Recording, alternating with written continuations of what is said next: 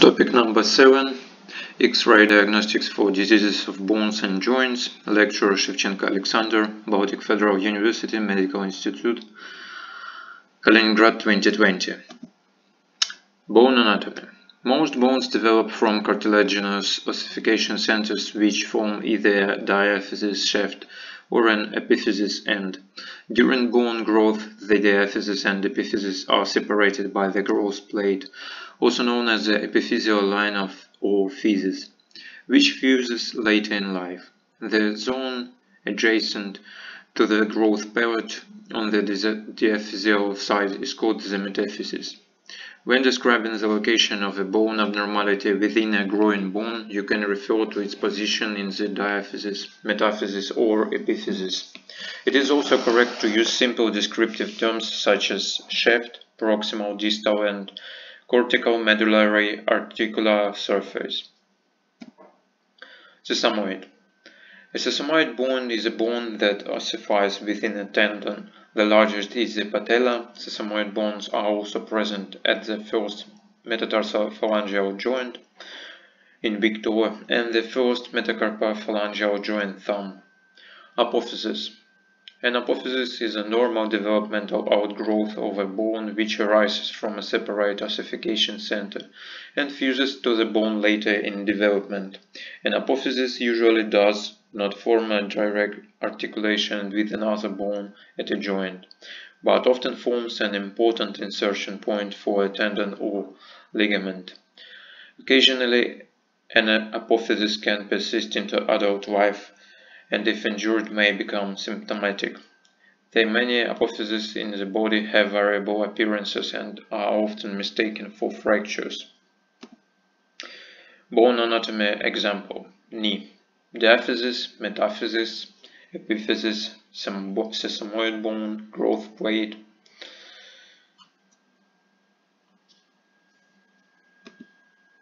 Cortex and medulla example: tibia and fibula. Cortex is denser, whiter here, and medulla is thinner.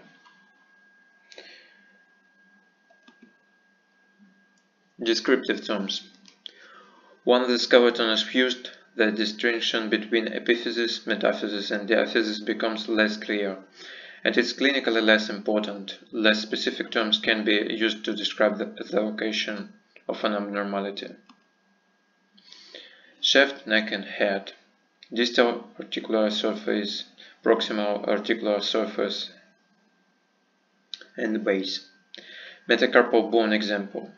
The metacarpal bone shown has a base, shaft, neck, and head. Less specific terms may be appropriate, such as proximal or distal end.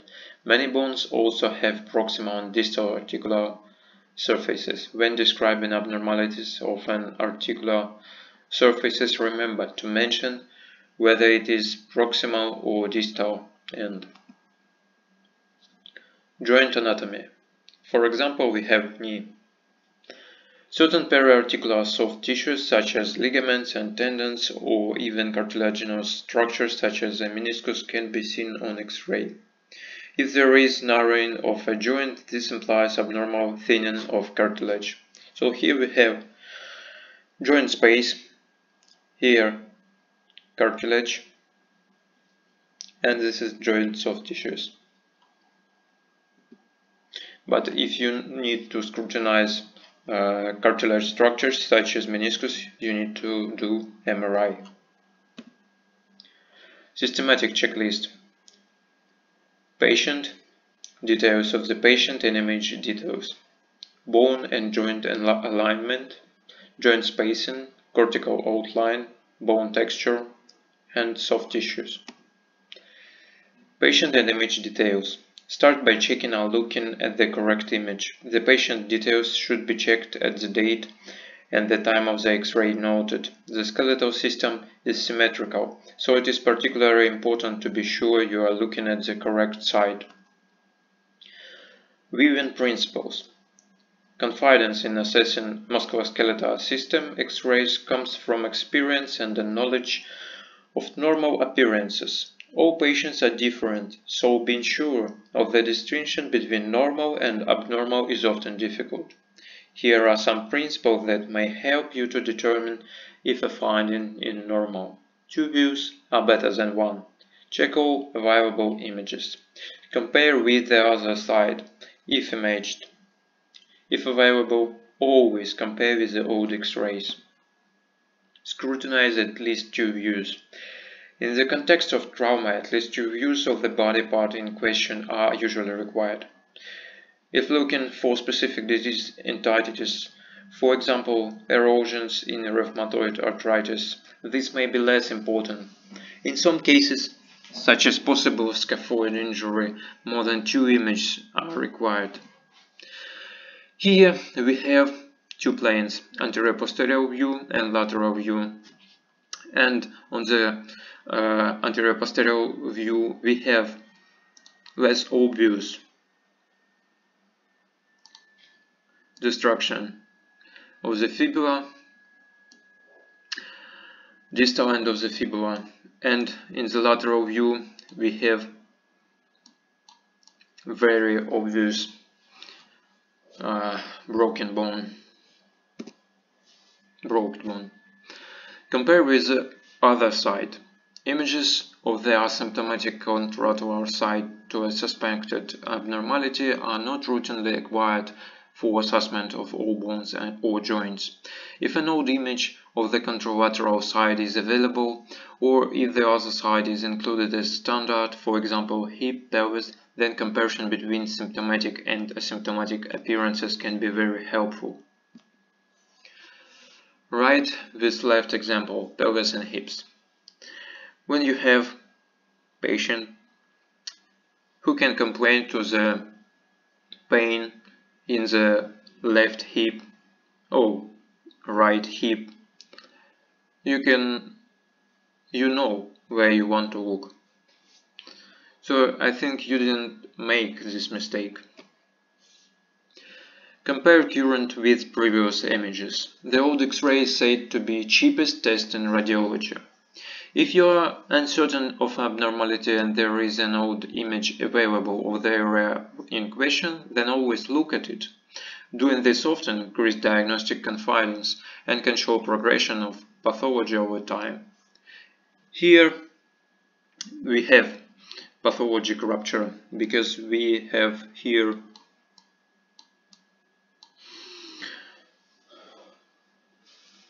one part of the bone with less denser part of the bone here. Keeping your eye on the ball, it means when you need to think about what the major complaints of the patient. Remember, you must treat the patient and not the X-ray. So we see here huge uterine which was calcified. And when I say to you keep your eye on the ball, I mean we have hip fracture.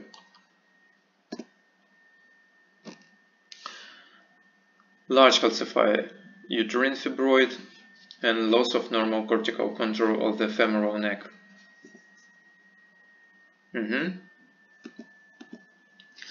Image quality. The acquisition of many X-ray images requires careful pain positioning, which may not be possible due to pain or reduced patient cooperation. High-quality images may not be achievable, in which case you will have to work with the images provided. If an image is suboptimal, you can ask the radiographer if there are particular technical reasons for this. Requesting a repeat image may be reasonable, if clinically justified. Artifact. Musculoskeletal system X-rays may demonstrate internal artifact, for example, due to previous orthopedic surgery or foreign bodies relating to an injury. If there is external artifact that obscures the area of anatomical interest, then if possible this should be removed. Bone and joint alignment. Loss of alignment may be due to a bone fracture or a joint dislocation.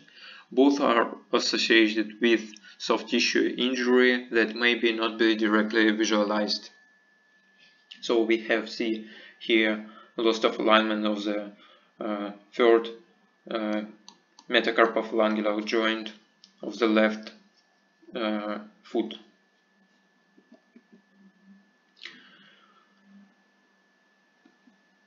Joint spacing. Joint spacing may be narrowed due to cartilage loss or widened due to dislocation dissociation. Here we have loss of joint spacing. Here we have no joint space at all.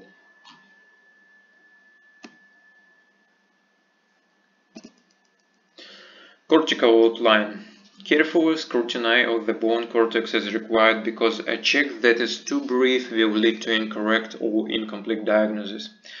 In the context of trauma, the clinical features of a significant injury may be masked by other injuries. Remember to be systematic, and if you spot one abnormality, do not stop until you are sure you have focused on all areas of anatomy shown. So we begin to search what's wrong with the bone. Here, all here is good, bone not broken. And on the fourth bone we have example of the ruined bone cortex. It calls the boxer's fracture because very often when people fight with their fist they have this fracture. Look at the normal bone texture. In some bones a thin matrix of thin white lines, trabecula is thin. Occasionally bone injury or disease will result in abnormality of this texture. Soft tissues. Scrutinizing the soft tissues can often provide helpful information. Not uncommonly, an abnormality of soft tissues is more obvious than a bone injury, or may even imply a bone injury that is not visible at all. So, you must compare this film with the previous one. This is the blood, and this is the site of the bone fracture.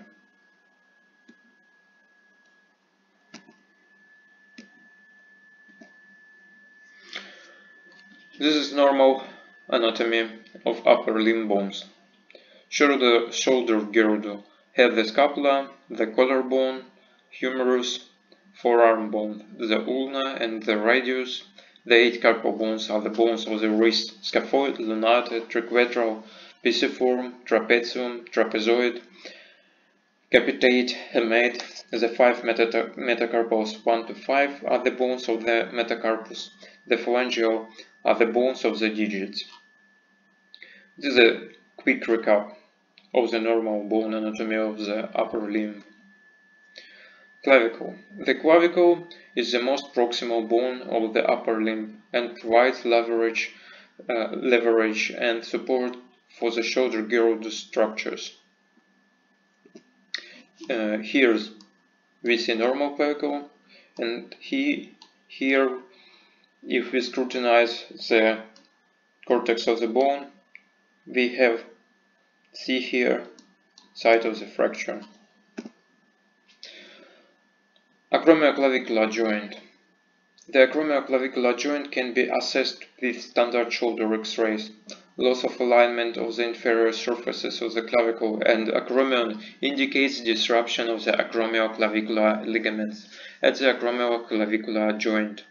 Minor ligamentous disruption may not be detectable on a plain radiograph as alignment is not lost. More severe injury can result in additional disruption of the acromioclavicular ligaments. What's wrong on this plain film? I give you 10 seconds to understand what's wrong here.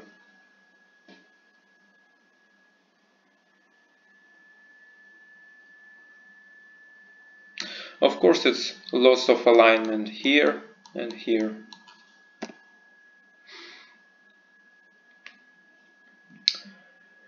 Acromioclavicular joint disruption. The inferior surfaces of the clavicle and acromion are not aligned, indicating disruption of the acromioclavicular ligaments. The coracoclavicular distance is also wide, indicating coracoclavicular ligament injury. Normal shoulder joint. The shoulder joint is more accurately termed the glenohumeral joint. In the context of the trauma, there are two standard views used to assess this joint. These are anterior-posterior view and the lateral or Y view. Normal Y view. The Y view is so named because of the Y shape of the scapula formed when looking at it laterally. So we have Y view.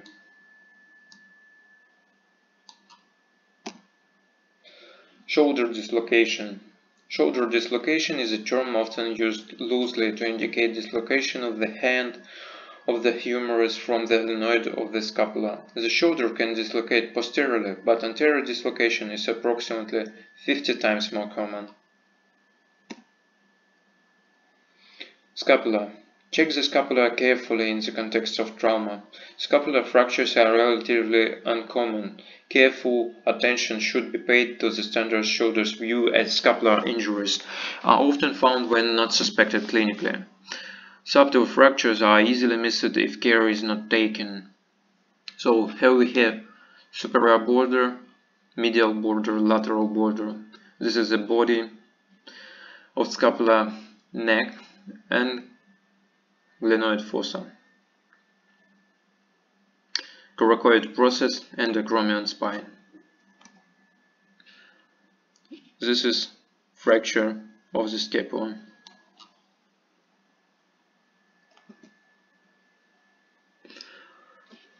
Bony Bancroft fracture. There is often injury to the glenoid cartilage as a result of shoulder dislocation. This is known as a Bancroft lesion and is not visible on X-rays. Occasionally there is visible injury to the bone glenoid, often called a bony Bancroft lesion.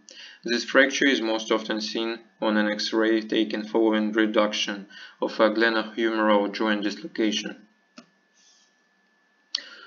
A bone fragment is seen lying adjacent to the incomplete rim of the glenoid. Ring.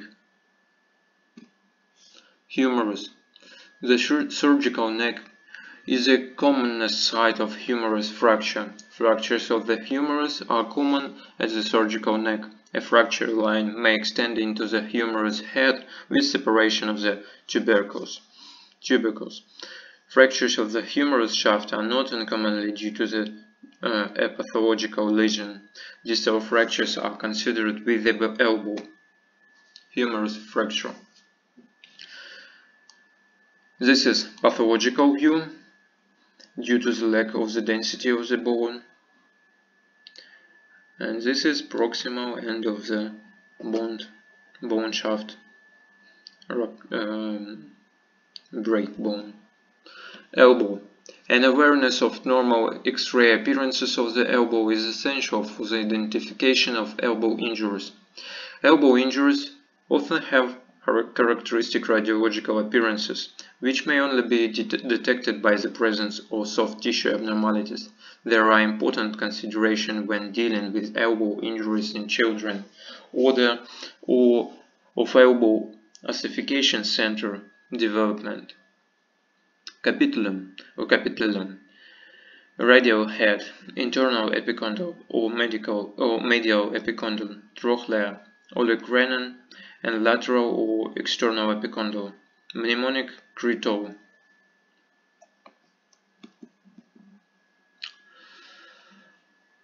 So we here see epicondyles, olecranon. You must look precisely. We don't see the lateral epicondyle. It is not ossified yet, because this is young person, too young. This part is not ossified. Normal elbow X-ray appearances. On the lateral image there is often a visible triangle of low density lying anterior to the humerus. This is anterior fat pad which lies within the elbow joint capsule. This is a normal structure.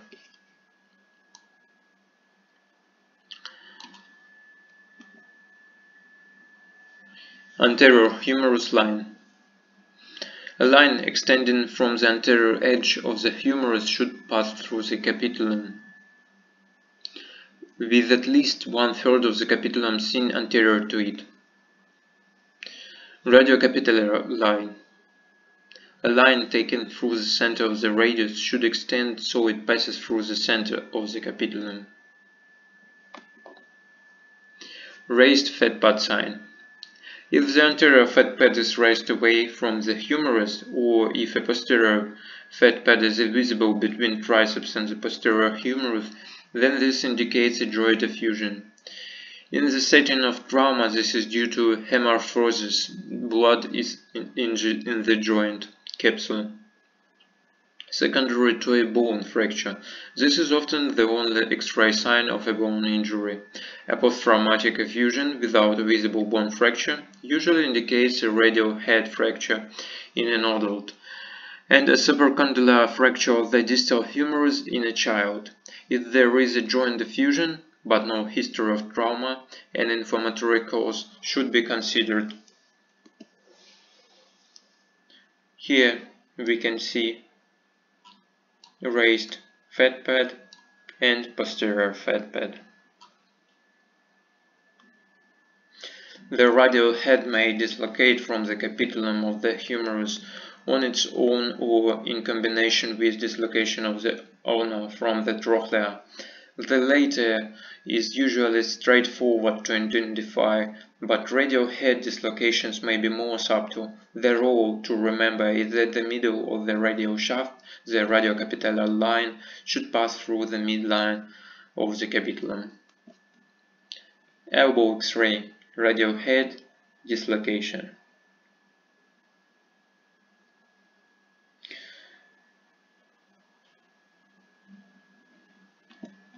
Radius and ulna. Typical fracture patterns arise in the forearm bones depending on mechanism of injury and the age of the patient. In the elderly, osteoporotic fractures of the distal radius are common. In children, bone compliance loss for buckle or green stick type injuries. Many fractures of the forearm have eponymous titles. Use of these terms often leads to confusion, and so should be used with caution. About green stick type injuries, we have bone, and this bone is broken like this.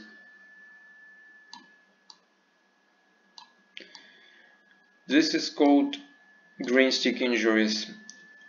Why it's called green stick injuries? Because children bones is too elastic. Not so many mineral compound in the bone, so it can look like green stick fracture.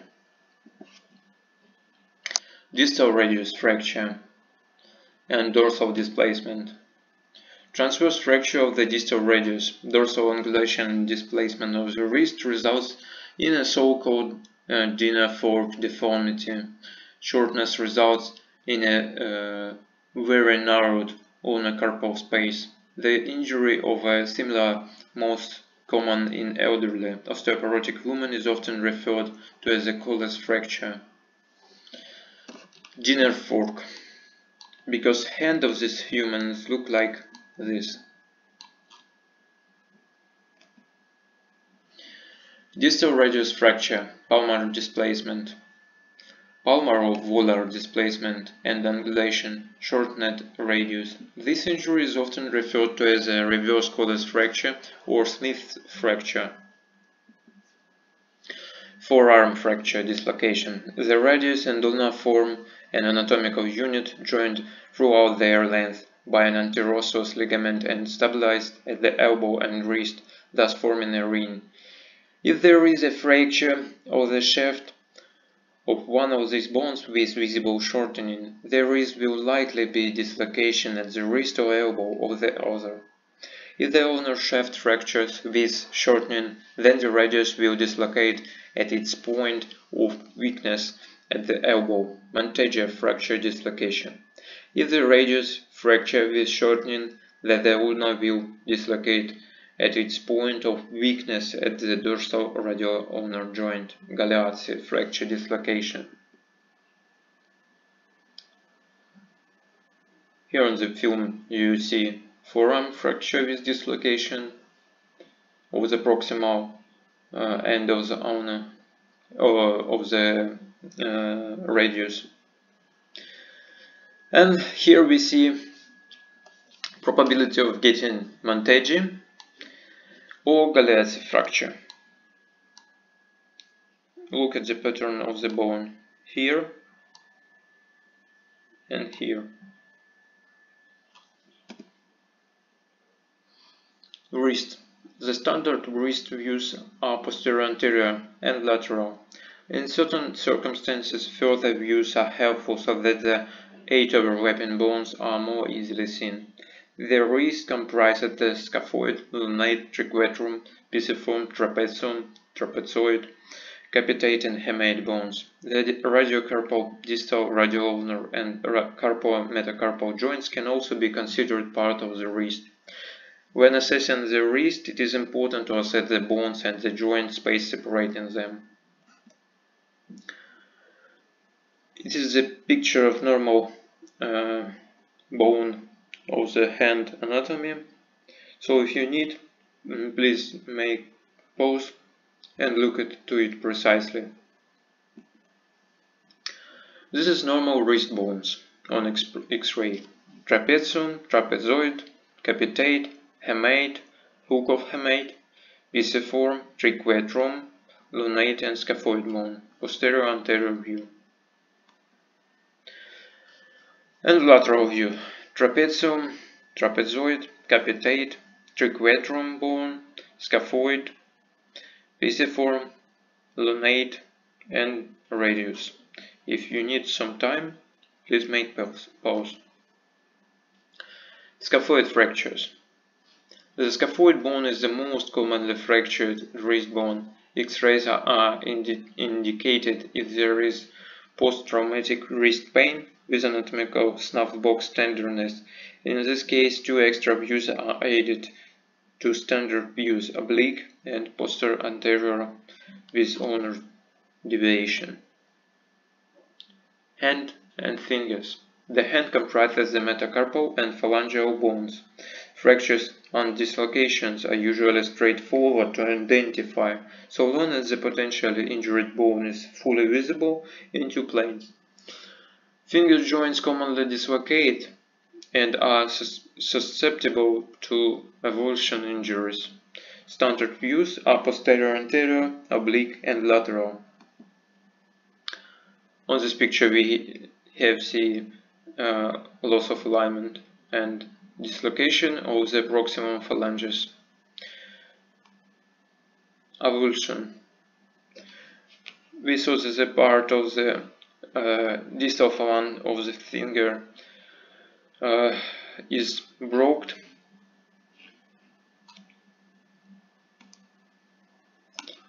Normal anatomy of the lower limb. All who need make pause and read this. Hip bone, femur, tibia, fibula, tarsals, metatarsals, and phalanges. Hip fracture. Fractures of the proximal femur of hip are common clinical occurrence in the elderly, osteoporotic patients.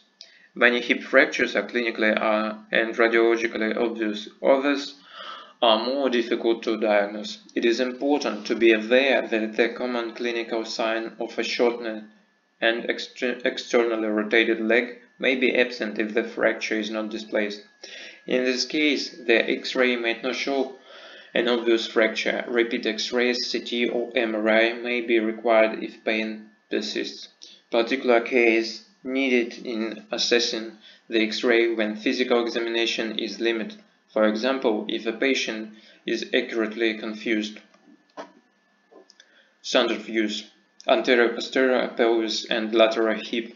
The anterior-posterior or the whole pelvis, not shown on the X-ray on this page, should be fully assessed because pelvic fractures can mimic the clinical features of a hip fracture. Normal anterior-posterior view. Shenton line is formed by the medial edge of the femoral neck and the inferior edge of the superior pubic ramus. Loss of contour of Shenton's line is a sign of a fractured neck of femur. Important note: fractures of the femoral neck do not always cause loss of Shenton's line. Superior pubic ramus. Ischial spine, acetabulum, femoral head, greater trochanter, femoral neck, lesser trochanter, ischial tuberosity, and femoral shaft. Normal lateral view, acetabulum, ischial tuberosity, head of the femur, neck, trochanters, and shaft.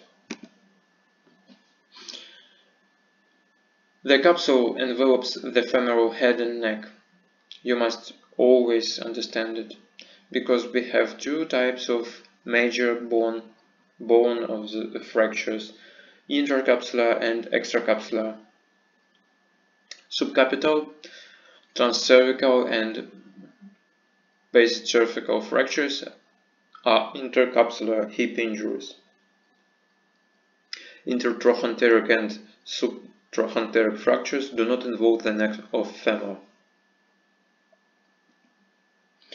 Intercapsular fracture, subcapital anterior-posterior view. You see two major signs here. First of all, loss of Shenton's line, and second one, bone overlapping. Intracapsular fracture or subcapital fracture.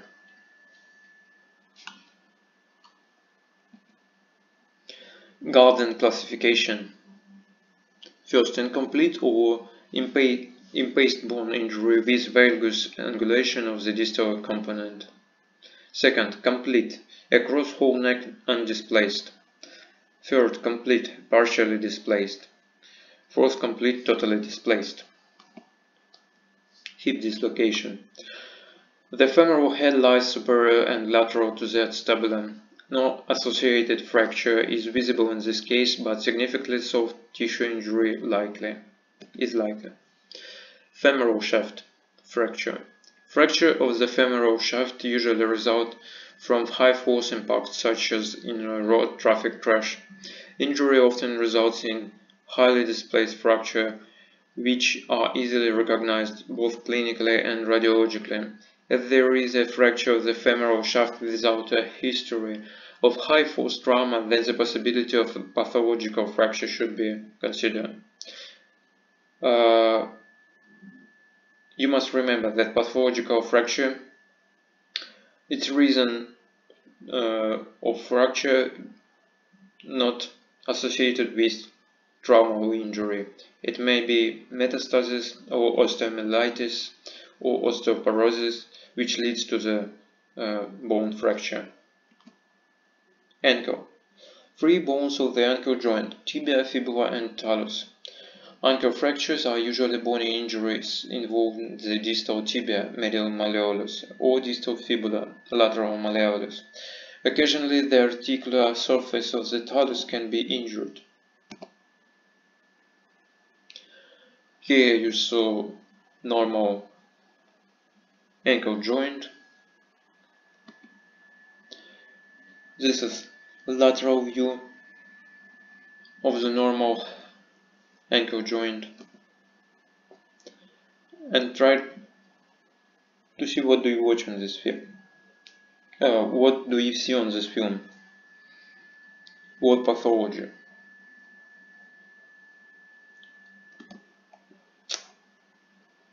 It's very easy to understand that we have fracture in two sides. Fractures and dislocation of the forefoot, metatarsus and phalanges are usually straightforward to identify so long as the potentially injured bone is fully visible in two planes. The contour of the bone cortex of all bones must be checked carefully. Standard views. Dorsoplantar and oblique are standard projections of the forefoot. If only a phalangeal fracture is suspected, then dorsal plantar and oblique views of the toe can be acquired. Lateral views can also be helpful. This is normal picture of foot projections. So these students who need, make pause and look precisely on this picture. Thank you for your attention. I hope this video will be helpful for you. Goodbye.